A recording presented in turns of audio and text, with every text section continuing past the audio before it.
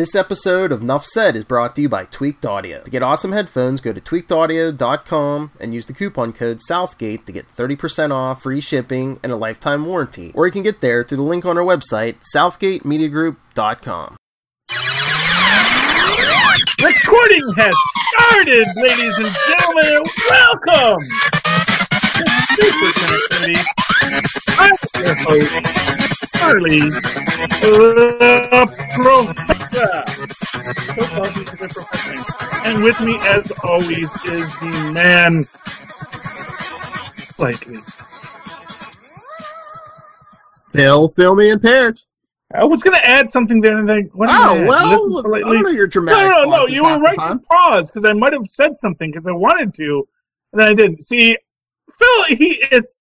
Phil's life is chaos when I'm around, and I should do my best to limit the chaos, but somehow I only increase it. See, he's so understanding. He is such a nice guy. You should have a friend like Phil Perich. Let me tell you. Fill me in, Perich. The man who fills me in on all the things I do wrong. Okay.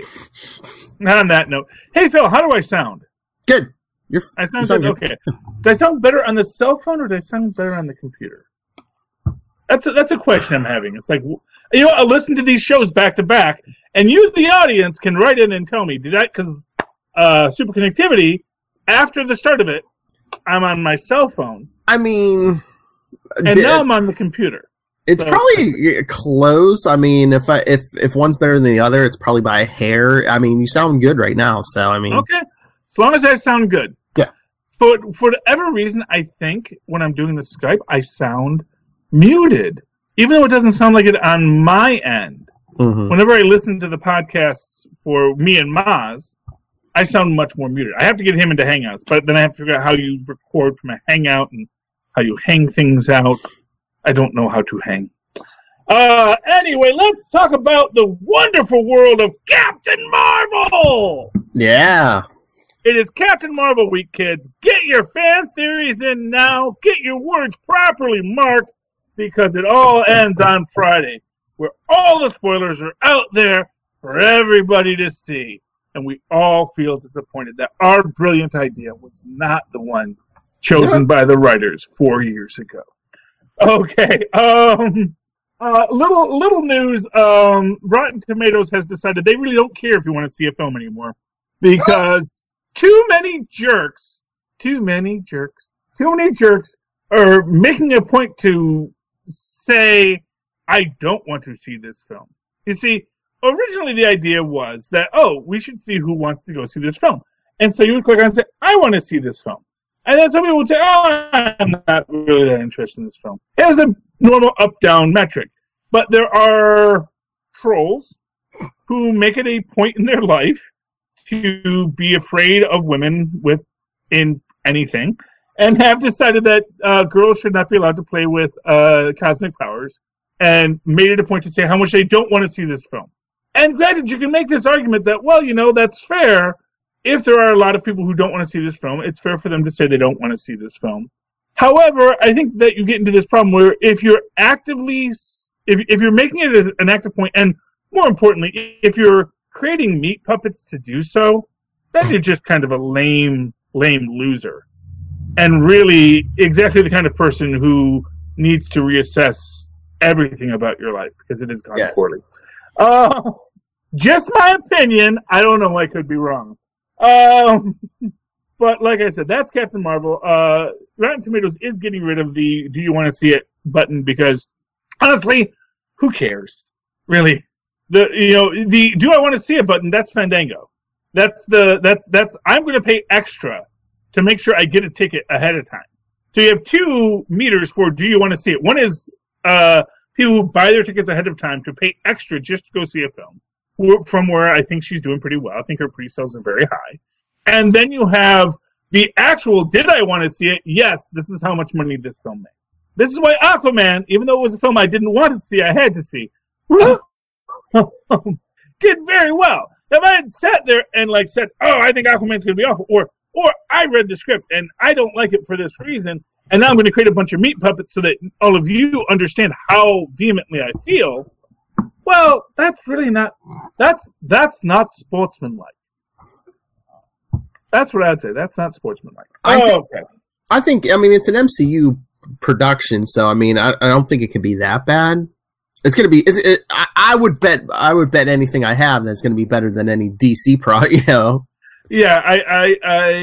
Well, here's what I'll say. If she says to someone that Mercy is in the ocean, which when she starts off, she is or save yourself. Yeah, whatever it was he said. Yeah. Yeah. Why did you say that name? Why did you say that name? Because Martha is such a rare name. No. He says I should talk to Phil. Phil, why did you say that name? That would be funny. That would be hilarious if at some point, if someone said, "Why'd you Nick say Fury that name?" It'd be like something random, and she says, "Why did you say that name?" Like, well, oh, Martha, and she's, "Why did you say that name?" Oh, well, that's a person. I know. She would find this funny. I'd say, oh, okay, well, that explains that very quickly, and we didn't have to fight about it. That is an after credit scene. If they ever go back to comedy after credit scenes, which Marvel doesn't do, but as a child of the '80s, I always loved those when they do the blooper reels. Mm-hmm. Yeah, after Cannonball Run, we all love Cannonball Run. Cannonball Run 2, Electric Boogaloo, also had that.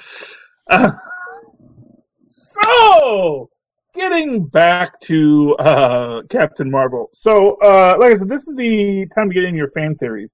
And there was a very interesting fan theory. Now, it has been confirmed by Annette Bening that she is the Supreme Intelligence, correct? Yep. And then our good friends over at CBR unearthed an interesting tale recently about what the original plan for Ms. Marvel, which is what Captain Marvel named Ms. Marvel, because she used to be Ms. Marvel, now she's Captain Marvel. Her very unpopular pregnancy storyline. Oh yeah, well I wonder if that part of that too is that they had to switch course, because I guess originally they wanted her to have been impregnated by the Supreme Intelligence, but... Well, yeah, so apparently what it was I guess... And this is one of these moments where I'm going to look at Jim Shooter and I'm going to say, Shooter, I think you made the wrong call. Mm-hmm. Because apparently what it was they had just done a what-if story. Yeah. Because the idea is that in this story, the Supreme Intelligence wants to make a human-Kree hybrid. Yes. And he's going to use Carol Danvers to essentially artificially inseminate her, again, against her will, so still very rapey. But I think maybe in that story they deal with it in a much more positive way, other than what they wound up doing. Mm-hmm. Although, who knows, he might have just been, just the same story, just instead of Supreme Intelligence, I just had this guy make her fall in love with his head. To give himself a body. But apparently what it is, and in fact that might have really been the crux of it, that it was he wanted to have that body. Mm-hmm. But apparently they had done a similar story of the Kree Supreme Intelligence putting his intellect into a body to expand beyond his realm in a what-if, where he takes the dead body of Rick Jones, who apparently died in this storyline, and he merges with it to become that. Now, this gets me thinking, is that what is going to be the final thing that makes Carol turn against the Kree? Is realizing that she has, that basically the idea being that maybe she was sent to the Kree using the Kree technology, which we've already seen in Agents of S.H.I.E.L.D., the teleportation technology like the Obelisk, which we know is around in the 90s. And they send her in there, she dies wherever it sends her. And then the Supreme Intelligence sort of resurrects her to make her into this Kree hybrid, but with the intention that Annette Bening is the big bad of this film. She wants that body. Yeah. And maybe she merges with the Supreme Intelligence, maybe she doesn't merge with the Supreme Intelligence, maybe she gets a major power upgrade when she gets it, and then it's about her fighting the Supreme Intelligence. Maybe she winds up with, maybe it's a situation where the Supreme Intelligence bonds with her, but then the Supreme Intelligence finds itself a junior partner in the relationship. That maybe Carol's humanity is stronger than the Supreme Intelligence. And that's what we get there, and that she gets this superpower upgrade, and storylines progress from there. Well, I told you, my big theory is, like, you know, now we have precedent in the comics that her mother was Kree. It's like, so we were talking about, oh, you know, is the Supreme Intelligence going to appear to her as her, you know, visually as her mother? What if the Supreme Intelligence is kind of her mother? What if the Supreme Intelligence is female, you know, and that her actual mother? Well, I mean, that's an interesting question. Now, here's a neat take on that. The Supreme Intelligence is the greatest leaders. It's the merging of the minds of the greatest leaders of all of prehistory. What if Carol's mother was someone who came to Earth, but she was also a great warrior leader? Maybe the story is, oh, my mother died, and then because, like, getting buried in the wall of the Kremlin, her honor upon her death as one of the great warriors of the Kree society is she gets put into the Supreme Intelligence. And that's why she appears as her mother. Well, that's what I'm thinking, too. That was part of my theory, too. What if, instead of a giant green floating head, what if every time there's a new ruler of the Kree, like, the memories and the minds of, like, all the past rulers get, like, uploaded into their head or something?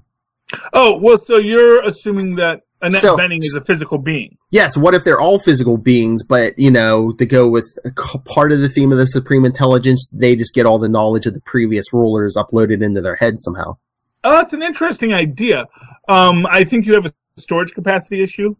That's hard to get around, but, you know, I personally like but since it already said in the novelization you looked at, that it appears as what in a different form.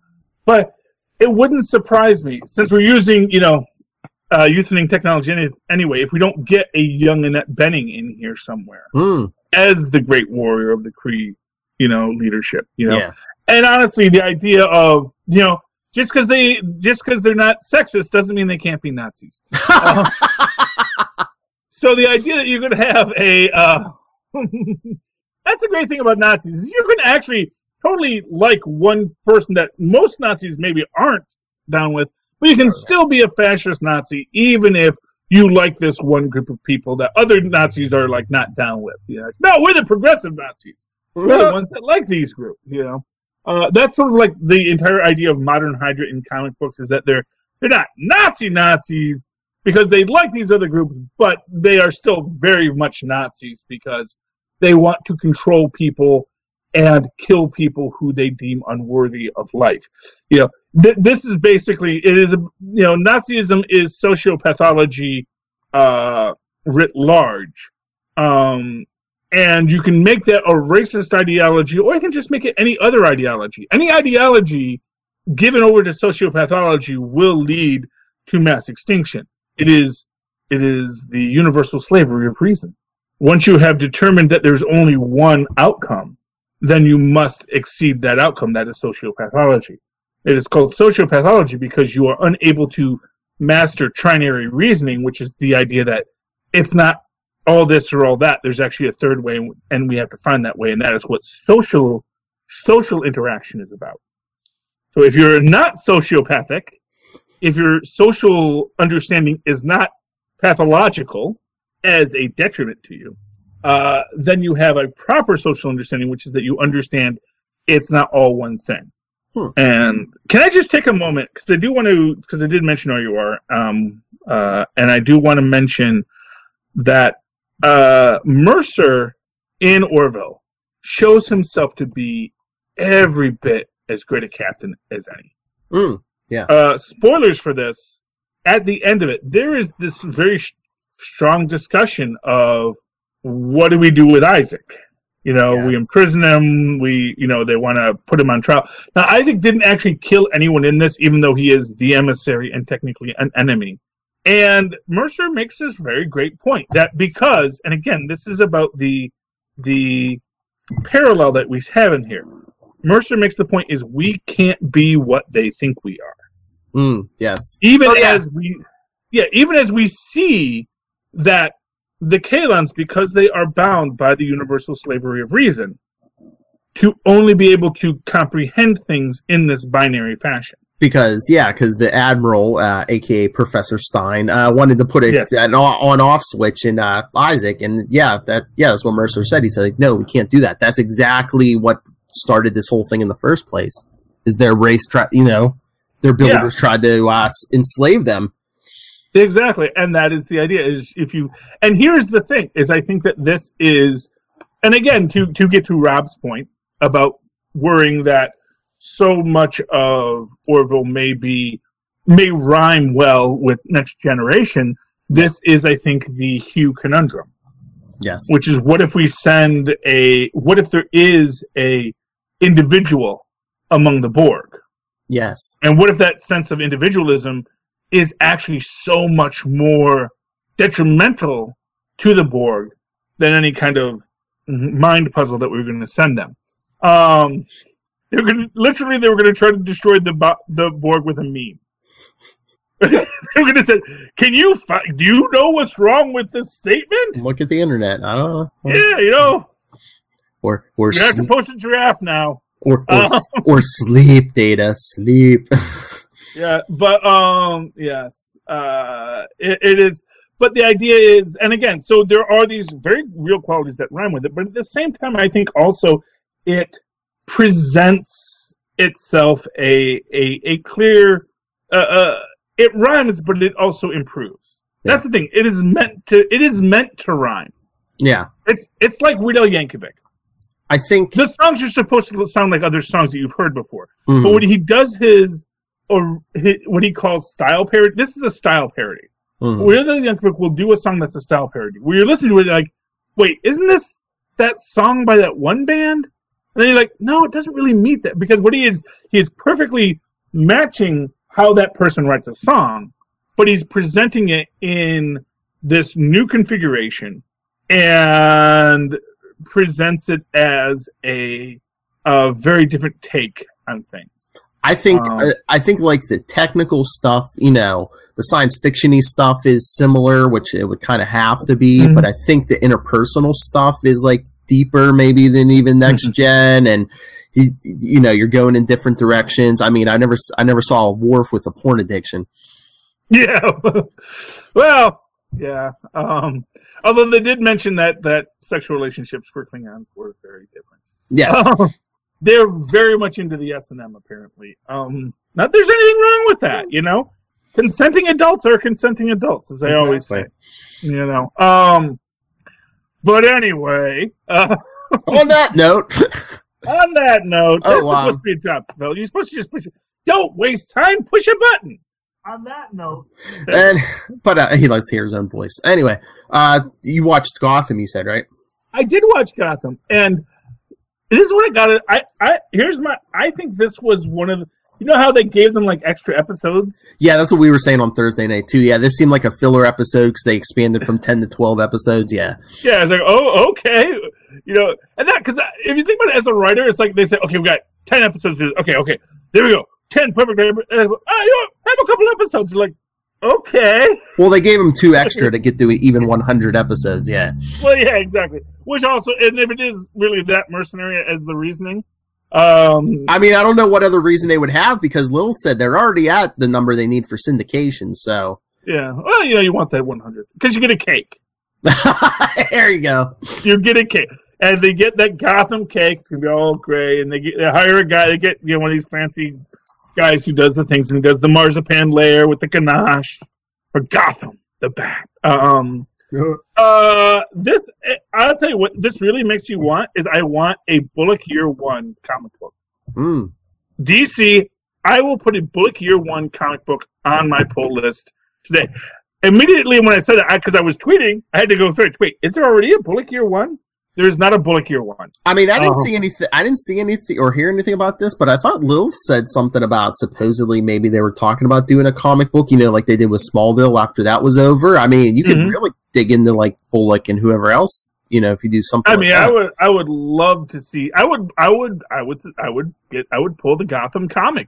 I mean, but like I said, I would rather that they go backwards, not forwards. Yeah, well, I would rather, like I said, and not honestly, not for nothing. I think Bullock and Dix are a much more interesting set of characters that I would love to see that story expanded and explored. And I would love to see, and this is kind of the neat thing, is it because it kind of shows how, and this is it's a filler episode, but it's a great episode for the Bullock character. Yes. You know, where we do get to see his own path and his own things, and how I'm trying to do the right thing. And maybe I didn't do it in the best way, but my job was to put a killer behind bars. And yeah, later I found out that, that killer had a story, but that doesn't make them not a killer. And it is this thing. And I think that maybe this is kind of this interesting thing when you look at Batman. Because Batman really doesn't care about how rough the childhoods of the Velasquezes are. You know, Jerome and Jeremiah, they had some rough childhoods. Now he doesn't care because, you know, my parents were killed. Well, I was going to say, Bruce and I had would say, to be raised by a butler. Bruce would like to be raised like a butler. Well, Bruce would say, you know, a traumatic childhood's no excuse for becoming a monster. Yeah, but that doesn't really come well from Bruce. Yeah, but I mean, he's not killing people though. Well, that's what Daredevil used to say too. And you know, we got and actually, what's interesting, what I liked about that episode. So, and I'm going to be a little all over the place. We got a lot to do. Someone took up the whole last episode with ads, so we've got a lot to cover. But Daredevil number 2, did you read it, Phil? I know you did. Yes, I did. I told you to read it. Yes, I know, and I did, and it was good. Oh, yeah. But here's one of the things I liked about it was they actually made the point that Daredevil has killed lots of people, but always unintentionally. But this time, he killed this person unintentionally. But honestly, it's a weird circular argument that Daredevil is going through here. Because we see throughout this, I'm a little off my game. I don't have this. I don't have that. But I would never actually kill a guy accidentally. Well, I think the whole thing is like after the whole accident with the truck, you know, his first grade villain. You know, he's been in physical therapy. He's been going through pain, and like remember in the last issue, like when he was facing the thugs, like his radar sense was kind of wonky. So I think his whole thing is like, oh, someone's trying to set me up, you know, and it looks like, you know, that I'm out of it or something where, you know, it's accidental manslaughter or, you know. Well, in this case, it's intention. And in this case, it is second-degree murder, I believe. Okay. Because he is engaging in... It actually might even be first-degree murder. I think that... I'm not 100% certain on New York law, but if you kill a guy in a fight, that is still considered first-degree murder, even though you can say, I didn't intend to kill him. Yeah. Well, what did you think was going to happen when you hit him with a billy club? You know?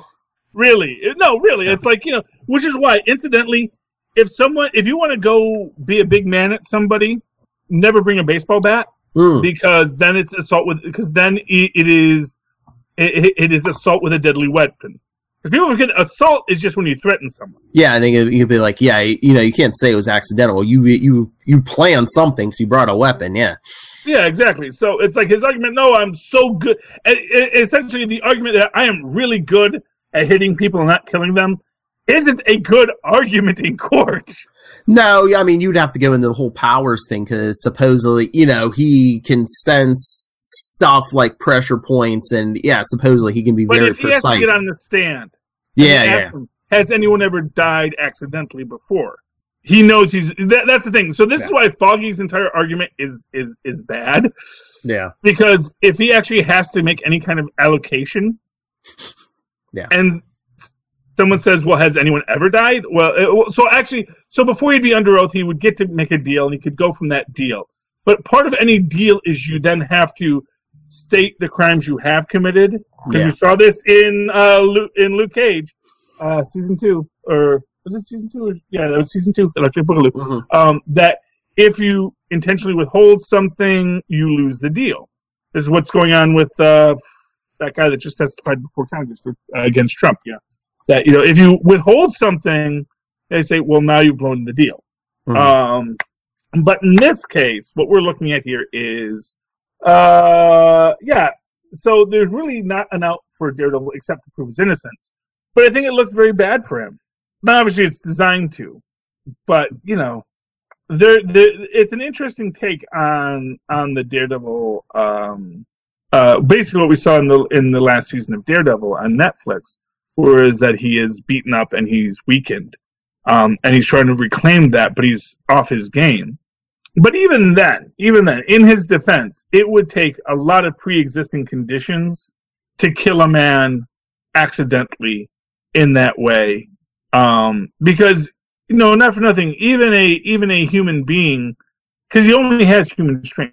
He's punching him, and it's not like he's necessarily going to cause that embolism.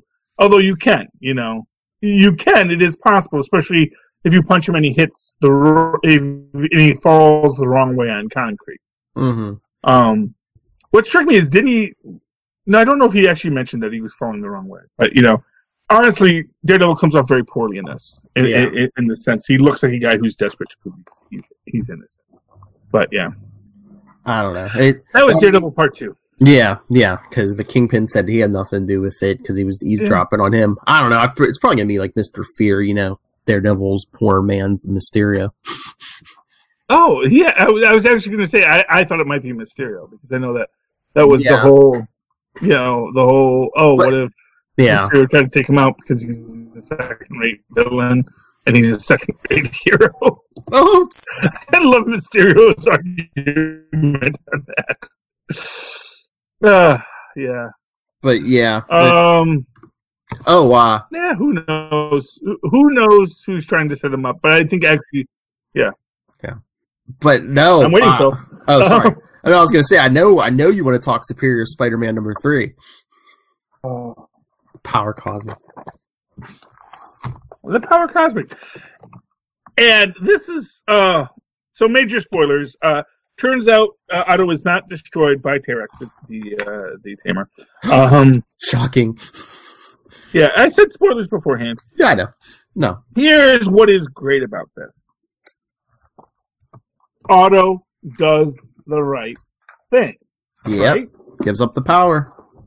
Because he says, I know enough to know that no human can hold this power without it corrupting him. Yeah, Doom. Yeah, Doom. We'll get to Doom in a minute. Like I said, here's what I say. You can't say Otto never lied, Yep. If that dropout Doom could do it, how hard could it be for a real intellect? And not for nothing, yes, that dropout Doom did it. And God, he is, we'll get to Fantastic Four next. But this is what I love about this issue. After the whole fighting, after we get this great scene of Maria and Ock working together, where basically once they've analyzed the power cosmic, and let's not forget Terex. He's not the sharpest. He's not the brightest bulb in the garden shed. No, he is. Not even the smartest herald of Galactus yet. He's like, wait, what? Yeah. You know what? I think that Galactus kind of maybe wanted. He actually was kind of picked because he was a sociopath, because he was a guy who people on his home world. Mm-hmm. And so he was like, you know what? Maybe I should get a guy who's not like always, but he'll need to die. It's like, maybe I shouldn't find the most noble being. So he creates Terax, and that ended just as other heralds. You think the guy would say, I don't think I need a herald. They're not very good. But, so Ock, changes the nature of the axe so that it like blows back at Terax, and then he blows himself up, which is fun. I also love when he says, yes, I have the power of a person who controls stone. What do you think I'm going to do with that now that you're facing someone who's literally made of stone? But here's the thing. So Maria covers up for Otto, brings him to the location, says you got caught in the accident, which isn't a lie. And she says, those Alpha Flight people took the power cosmic when they picked up Terex. But then we find out she says she's going to keep an eye on him, says it's his parole officer. And man, because Peter vouches for him. Honestly, taking Peter's I guess we have to. It is a Spider-Man book. So well, I mean, if nothing else, that's like the only other superhero Anna Marie knows is Peter. Fair enough. And you know, and he is vouching for Ott, you know, so that we're clear. Got a clean slate, and you know, so that. But you know, for those of you who ever shipped Hardcastle and McCormick, and I know you're out there, folks. So this might be a good book for you because definitely there's going to be some, you know, it is a Hardcastle McCormick vibe here. You know, she's his parole officer.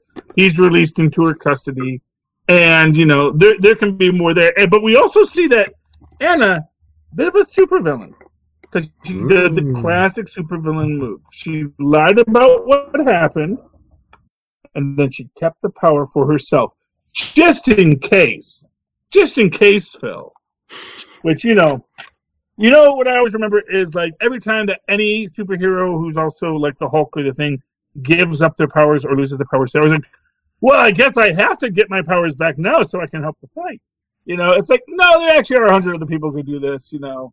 Yeah, this might cause problems if you don't become the Hulk again, and maybe it'll become more detrimental to the world if you were the Hulk again, rather than you just let the Abomination blow up this lab and then have the Thing come in and beat him up. No, I kind of got to have that power. You know, it needs to be safe with someone like me, who's the best person with power.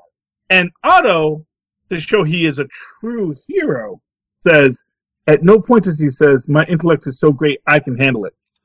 Basically, after the whole Venom scenario, I think he's like, you know, I think all this idea of questing for that super omnipotent power isn't the best idea. You know, maybe I should recognize that I am great and awesome just as I am, and use what is my true superpower, my brain, to do what I need to, along with these amazing spider powers I stole. All right, here's the big thing I think this story brings up. One, is Anna Marie going to use that power? Is it going to corrupt her? And if it does, is Otto going to have to be the one to stop her? Well, yeah, I think, obviously. Obvi. That is Chekhov's power cosmic. Mm-hmm. We have established that in the second act. Yes. That power cosmic is going to get used by the fourth act. I don't know how many acts are in place. We've established Chekhov's power. We'll call this the first act. So I think it's like if you have a power cosmic in the first act, you got to shoot it in by the third act. I think actually Chekhov actually says you have to shoot it in the second act. But you know, hey, he was a Russian. He's always wants to shoot his guns. My apologies to the entire Russian community who does not like to shoot guns. Although a few, I mean, I know one Russian I know, she likes to shoot arrows. So, anyway, but no, it is something that obviously is going to come back, and she is obviously going to use it, or it's going to get stolen, which is the other option. Yeah, and it's like, why did you keep that? You know it's dangerous. You said you gave it to Alpha Flight. They could handle this, you know. Oh, that would be a big thing too, because Otto would be like, you know, this is something you would yell at me for doing. Exactly. So there's one of two options. One is she has to take on the power cosmic for whatever reason. Because not for nothing. Here's the thing: Anna Marie is a scientist. Mm-hmm. She's got this power cosmic sitting here. You know, it's kind of like Marie Curie. It's like, oh, this rock it's kind of hot and glowing, and what can I find out about it? And you know, I almost like that. I almost like that better. Spoilers for the Marie Curie story.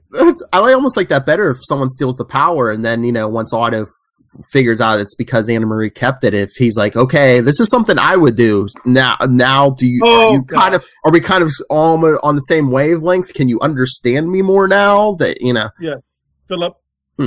Big prediction: the Hood steals the power cosmic. Because, you know, he's been doing so, maybe he says, you know what, I realized I'm done with magic, but there's other ways to get unlimited power. And you mark my words, the Hood is gonna steal, because not for nothing, Hood is a thief, and he's a criminal. And not for nothing, I got the feeling that Horizon Labs does not have the best security. I don't think, it's not a Stark facility. You know, it's not like they expect supervillains to be breaking it. It's like Star Labs. How many supervillains break into Star Labs every week?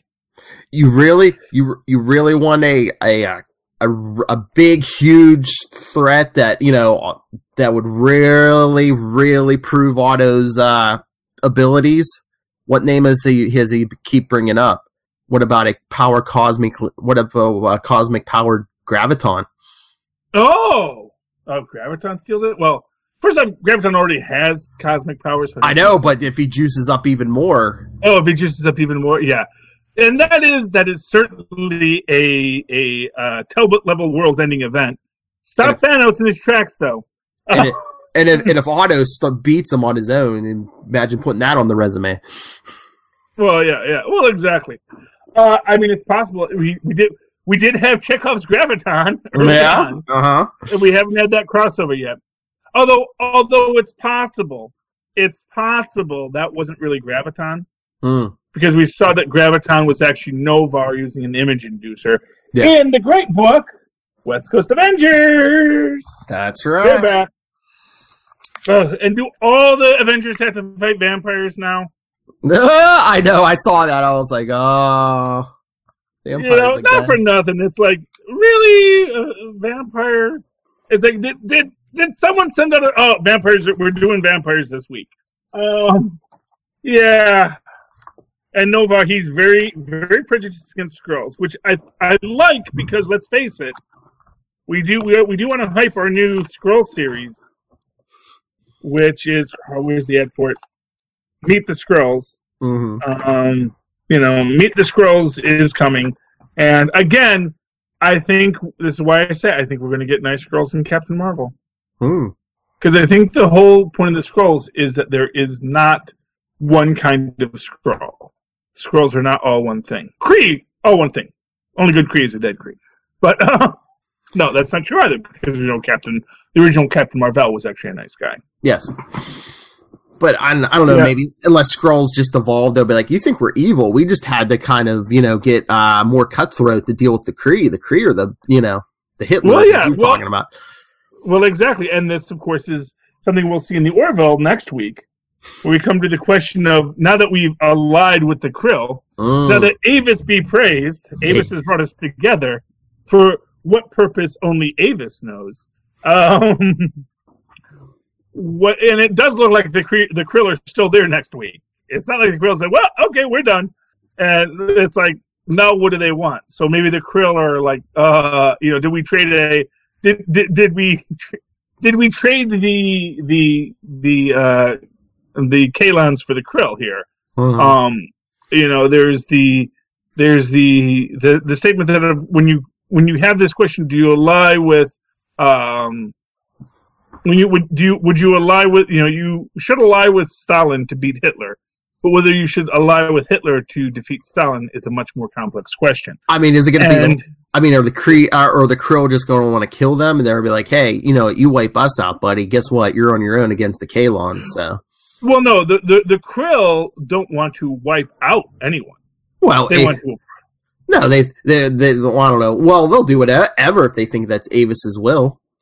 Well, yeah, basically, I essentially the Krill are the beings that would say we have no problem with you continuing to exist so long as you are in service to Avis and thusly the Krill. Yeah.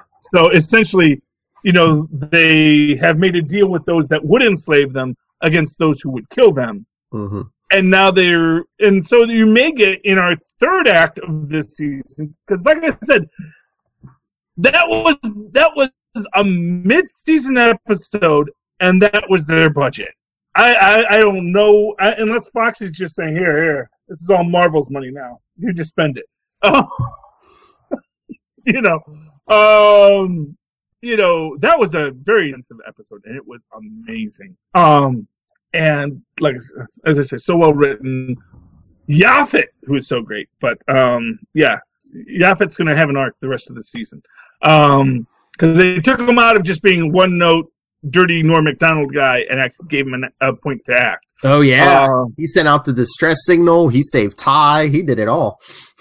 Yeah, and then you actually he saves. Well, he doesn't save Ty. Wow. The other Kalon takes him, but he defeats one, which actually is how you actually say that. And then when you have just after that word taking out the one Kalon almost kills Yaphet. Mm-hmm. But he, of course, regenerates because he's protoplasm. It really is. It was a great moment for Yaphet. This is a great episode for Yaphet. Though he has been thinking about reproducing. So that's a whole other thing. All right, another egg. Back to comics. I want to hear you rant about Fantastic Four #7. Man. Doom, you almost... Doom is so Doom anymore. They brought Doom back to Doom. Yeah, honestly. Well, again, this is why Doom is no Otto Octavius. No. And why Doom is a poor scientist. Because as Otto will be the first to point out, it's like, no, if something fails, you don't do it again. Because obviously that didn't work. And Otto is a guy who says, I could take this power cosmic right now, but that would be stupid. Well, what's the... Because obviously it ends poorly. What's the definition of insanity? Keep doing it again and again for no good reason. Different expect different results, yeah. And what he has done, and again, we don't know why Galactus is purple yet, right? I don't... He was briefly turned... No, because I was thinking about this. He turned purple in before the end of the Ultimates. Yeah. Because the In-Betweener turns him purple after he kills the Living Tribunal or some nonsense. And, except, he's not the In-Betweener, he's some other new character. And he turns, or maybe the Living Tribunal turned purple. Anyway, turns purple, but then at the end of it, when they do bring in the original Ultimates from the Ultimate Universe, sort of semi-racist 40s cap and everything like that, they actually do turn him back golden, as I recall. By the end of the Ultimates, he was back golden. So he was the good Galactus, because he was the good Galactus when he meets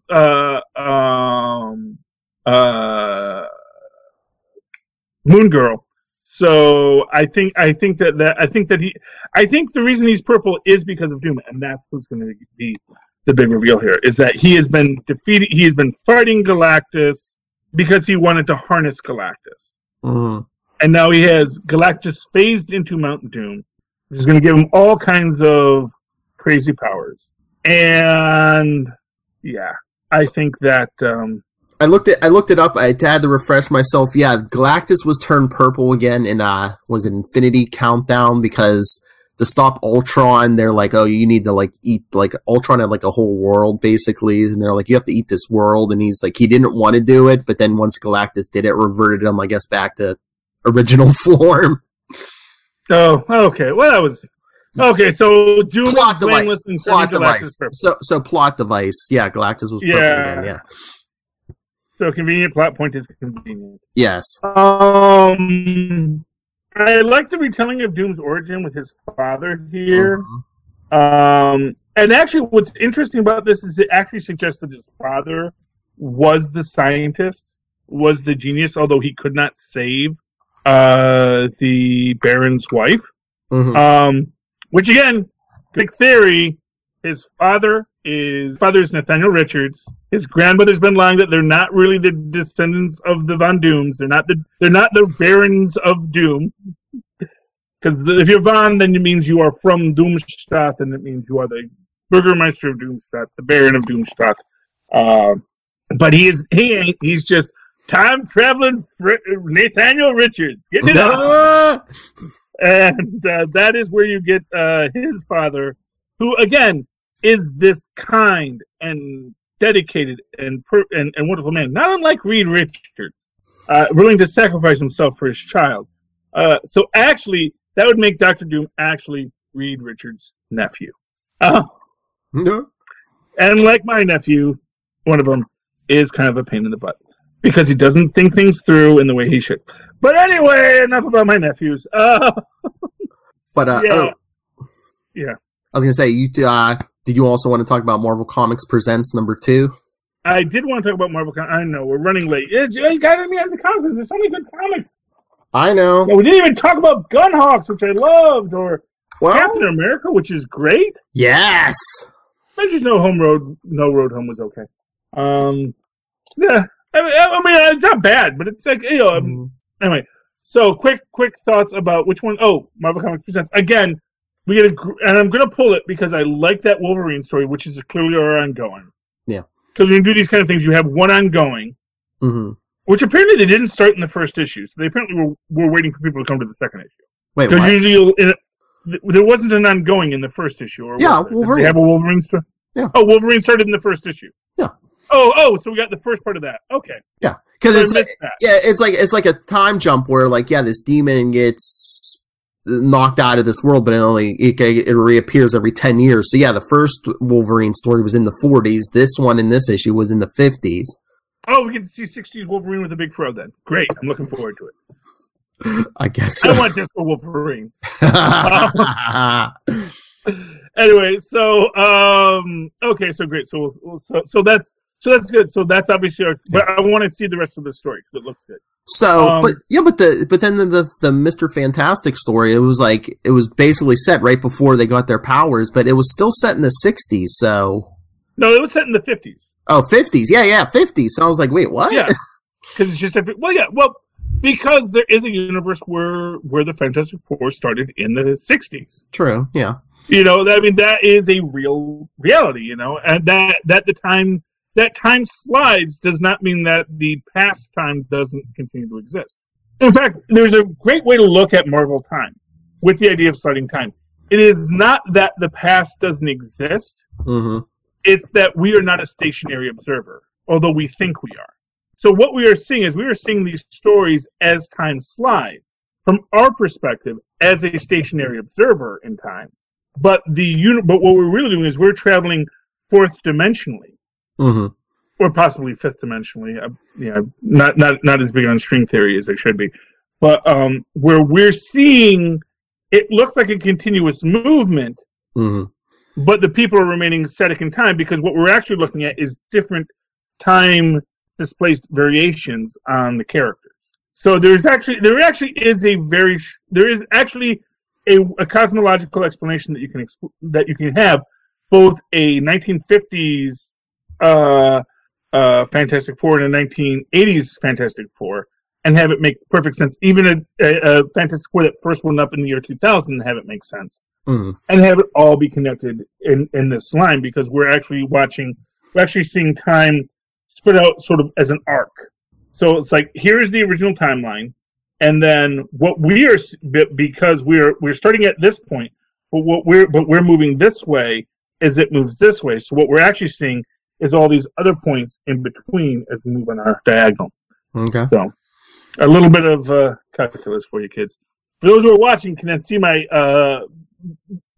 manual representations of that. So we do, and here's what's very interesting about it, is the story has Doom as the head of Latveria in the 50s, and according to other variations on Doom's origin, he was actually still in Tibet at that time. Mm-hmm. So because he doesn't start calling himself Dr. Doom until Reed Richards goes up into space and comes back as a celebrity. Everyone says Dr. Reed Richards, Dr. Reed Richards. He's like, oh, call me Dr. Doom. Basically making it a meaningless honorific. What a villain would do because he didn't do the work. He's no doctor. He's no doctor. That's all I'm saying. So you did want to talk Gunhawks? I want to talk it a little bit because, man, I know we're running light on time, but I loved Gunhawks because it's a great take. It's a great way to tell a Western in the Marvel Universe that both takes what is our modern understanding of heroes and our modern understandings of the complex questions of the Western hero. Because essentially what we have is the killer trying to make good, which is a classic superhero story. This is basically the Otto Octavius story, if you will. We meet Dean. He's the sheriff of this town. He's like one of these great gunslingers, preternatural aim, all that kind of stuff. He has a dark past. He has a dark past that he doesn't want to talk about because apparently, during the Mexican Revolution, he was a gun for hire and he was fighting for the people that they were revolting against. Fun fact about history, the people you think are the heroes aren't always the people that you would necessarily identify with. Yep. As I've always said, we were actually on the side of the assassin in World War I. For those who forget, World War I was started by essentially a terrorist killing Archduke Ferdinand. We were actually on the same side as that terrorist when it all plays out at the end of the war. So the terrorists won. It's basically what the moral of World War I was. Has his best gal by his side, yada yada yada.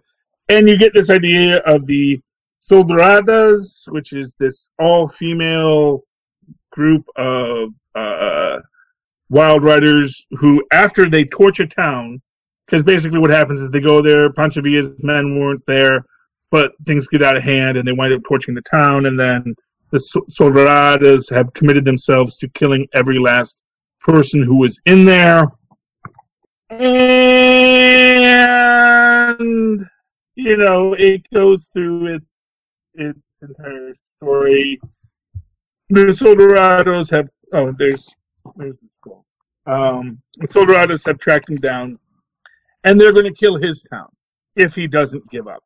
He has shot their leader, and he has been shot, and they're in this spot, and then he chooses to go with them to face his own punishment. As his girls, Dean, at the same time, it's like, I'm really pleased with Dean as a character. I'm sad that we only get a one shot. Dead Man Donnelly, the Ballad of Dead Man Donnelly. That's the name of it. I've gained a great love of westerns recently, watching old TV shows on broadcast TV, and yeah, I really liked it. I don't know. I thought it really captured that idea of a person with certain skills who maybe did not always use those skills for good, and now you're trying to do good, and then your past comes back. And what is the right answer? And the answer is you face your sins. At the end of the day, you face your sins to save everyone else, because you know that the people that you wronged are going to make you pay for it. That's my thought there.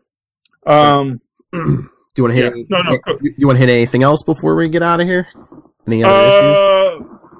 Well, the only last thing is Captain America. I just want to say, okay. I did not realize that we weren't following Hydra Cap like halfway through this book. I didn't realize that it was split. Oh, yeah. So when Cap's in prison, part of me is thinking that that's Hydra Cap. Mm. Like when he's talking about Strucker, that seemed like something that Hydra Cap would be saying about Strucker too. And that's the thing. And so it kind of threw me through. Oh no, that's right. He gets out early and yada yada yada. Yeah, pardons can be bought, of course. What do you think that's intentional by Ta-Nehisi Coates, where you're like, wait, is this Hydra Cap or real Cap? No, I think it is exactly. Of course, it's intentional, and I think it worked out very well. Yeah, I really enjoyed it. I really, God, this Ta-Nehisi Coates, he's actually a pretty good writer. I don't know if anyone knows that. You find that a lot of people don't necessarily accept the whole "it was that other Cap" thing. And then, for what it's worth, that other Cap has a bad day. Because Selene meets up with him. Mm-hmm. I don't think that kills him, though. Mm-mm. No. So I don't know what is going to happen from this. I don't know where we go next. Maybe he is dead. Maybe Selene just jacked out his super soldier serum. But we'll have to see what happens. But then again, the last time you jacked out his super soldier serum, all you get is Old Man Cap. And they've had that before, too. I love the fact that the guy they're getting, and this may be a well-established character, the Foreigner, but just that he's called the Foreigner is who is the actual killer. It's an interest, yeah. An old Spider-Man villain, yeah. No, I'm sure he is, but it's just it's such an on-the-nose name that I do have to. I have to give props that when Ta-Nehisi Coates is like, who should be the real villain? The Foreigner. It's just like. When you speak about the idea of the other and the fear of the other, it makes for an interesting point that, that fear is something you can harness. Harnessing the fear of the other is a thing you can do. He was basically around in the 80s. He was basically one of those guys, if you needed, goons for your gang, you could, go to him and, rent goons or whatever. And also, I guess, yes, and, in some untold story, I guess he's, the ex-husband of Silver Sable. That is what they said, apparently, yes. Yeah. She gets around, She might have had a husband at some point. Yeah. Well, not to say, no, I mean, like, she travels the world. Yeah, she lives a full life. People, it's like Hollywood celebrities. They get married, then they stop being married, because they live these lives of adventure and travel. And, everyone should try it once, I guess. Maybe not, but certainly worked for her. Anyway, yeah, that was Captain America. No Road Home was cool. Great take on Nightmare, as always. I do like Nightmare as a character. I like Rocket in this, and Hulk. Hulk, I don't know. I don't know how I feel 100% about the current Hulk. I'm a little like, as a character, not the stories. The stories in Immortal Hulk are great, but the character, it's one of these moments where, like, a story can be good, but sometimes you're like, I don't know if I like your character. I don't know if you're a character I want to follow. Especially when it's not in the Immortal Hulk book. I think the writers are have to skirt this line of keep it ambiguous. Like, oh, is this an evil Hulk now, or is it, Yeah, and that is and for what it's worth, I mean, people have played with the Hulk's dark side before, especially with him talking about how dark he is. Yes. And the question becomes is where you go next with that. I also don't like Hawkeye necessarily being written down to. Mm-hmm. And we get a little bit of that in West Coast Avengers. But he's not big enough for that. And he has to use the image inducer to be Simon Williams. You can just call me Simon. Yeah, Cliff Simon. That works. I was just waiting for them to be like, oh, hey, Mr. Williams, can you lift this car over your head? That'd be rude. Not for nothing. That's rude. It's like the kid who comes up to George Reeves and says, "Hey, can I shoot you?" and have the bullets bounce off your chest.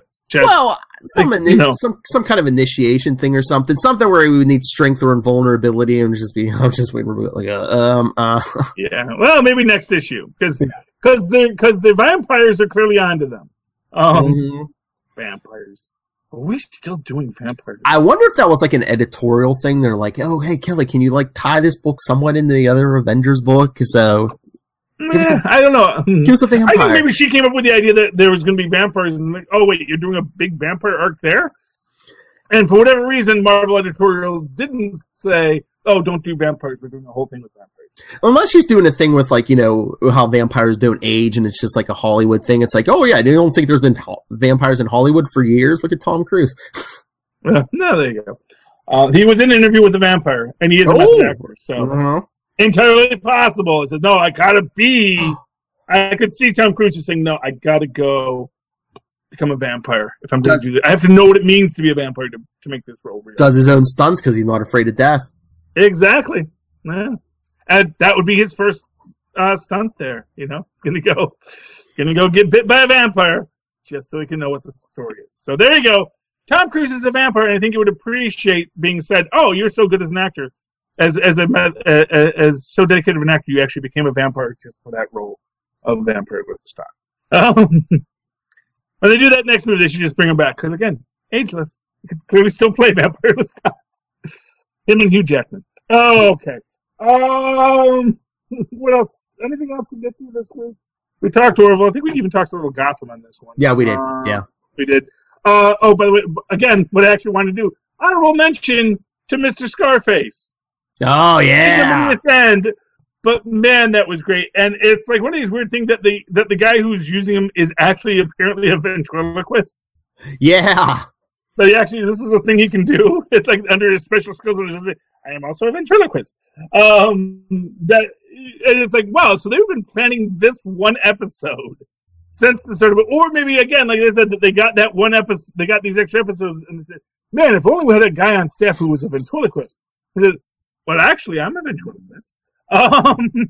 Or actually, it's like, oh wait, the guy we killed off three episodes ago is a ventriloquist. Bring him back. We bring people back from the dead all the time on this show. I mean, unless they just planned on him being a smaller part of the season, they're just like, oh, we got to fill an episode. Let's go. Yeah, give Scarface. Well, and not for nothing, a lot of it was. So what's interesting is you might have had this as part of another episode. Mm-hmm. When you think about it, this is very much those scenes with Mr. Scarface are really much a bottle episode. So you can make this strong argument that what they had was, we were going to do the Jane Doe storyline because it ties into something that we're going to get back to with Hugo Strange. Mm-hmm. But now we have to make an extra episode. Another piece in the middle of this will create an unrelated piece that we can shoot in a scene with a couple of scenery chewers, like, the Riddler and Penguin, and let them eat a nice, delicious meal.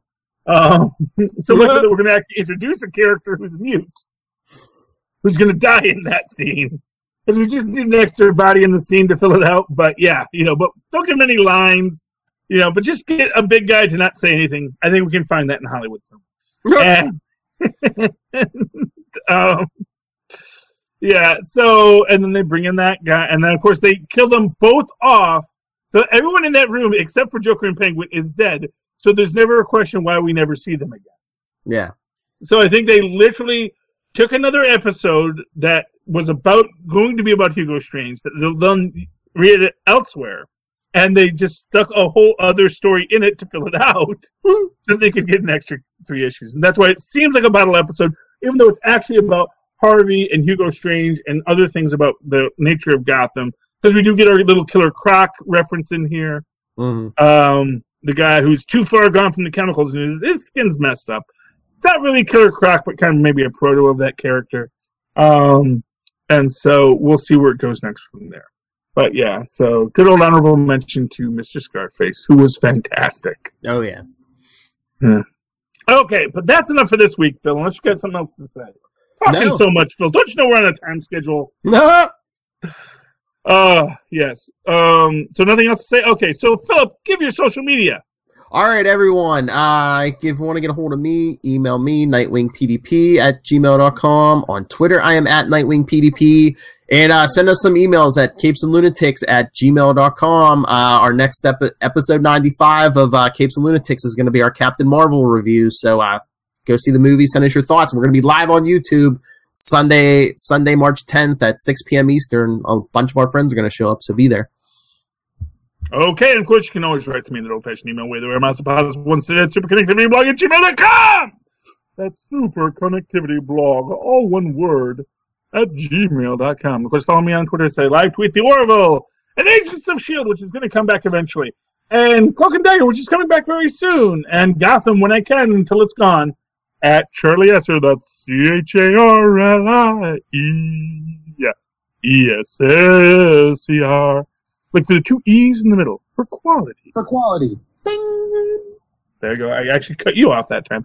And definitely, ladies and gentlemen, I want you to listen to this episode and the previous Capes and Lunatics episode, where I'm using my cell phone. I want you to compare the audio quality for Charlie Esser, and then tweet me or email me and say, or if Phil, and say which was better, so I know which technology to best employ. Vote.